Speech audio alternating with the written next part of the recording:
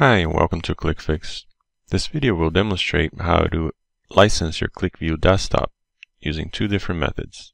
For the first one, click Settings, User Preference, go to your License tab, and click Change. Under License Key, paste your license key information. Organization field is optional. You can click Next and select your region. We'll go ahead and take the default USA, hit OK. If you agree to the end user license, go ahead and hit I agree, and you should see the validation successful. Click Continue and OK. Up at the top, you will see that the personal edition has changed to x64.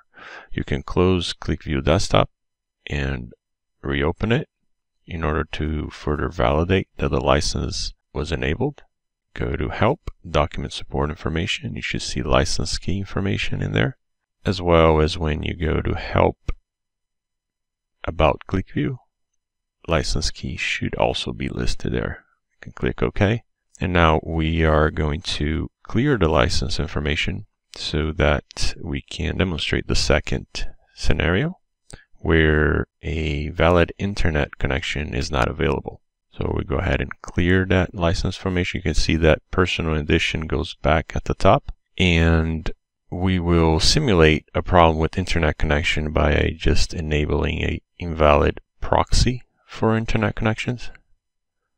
We'll go ahead and hit Connection, LAN Settings, and just enable a bogus proxy. Hit OK, and you can close IE. You see that proxy server isn't responding when you try to go out to the internet. Now if I go to Settings and User Preferences again, and change license, go through the same steps of pasting the license key and control number, then hit Next, and I agree. You will see an error message saying that it was unable to contact the QlikView license enabling server. We'll do enter my license information manually and hit Continue. This is where you paste your LEF or license enabling information that was provided to you. Or if you don't have that information, you can retrieve it at the lef1.qliktech.com address. Paste your license key and trigger the CAPTCHA and request LEF.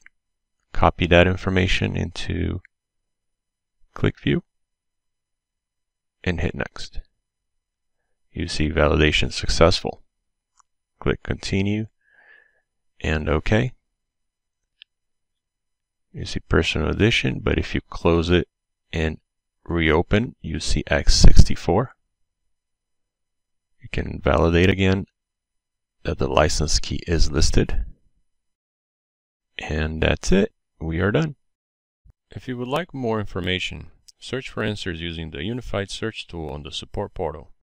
It searches across the support knowledge base, Qlik community, Qlik help site, and Qlik YouTube channels.